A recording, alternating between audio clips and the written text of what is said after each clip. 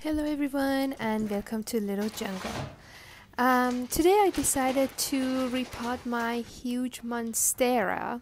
I know I could just leave it alone, but I just felt really bad because I knew this poor guy really wanted bigger space, and as you can see the roots are so bonded and so tightly into the pot. So after trying and trying, finally we got the plastic off of this guy, and there was so much roots that I was just genuinely worried to touch them. So I didn't really loosen them up or anything because I didn't want to damage him, and I just placed it in a bigger pot, and I just kind of adjusted and wiggled it around to come in to the center and fill it up with good, potting soil.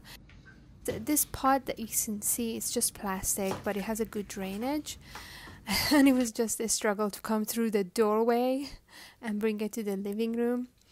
But I feel so much better I finally did it, because this poor guy really needed a bigger space, and I know that's going to encourage it to go bigger, but I don't care.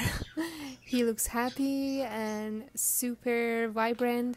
I'm going to fertilize it so he gets some energy, and hopefully he's gonna do all right.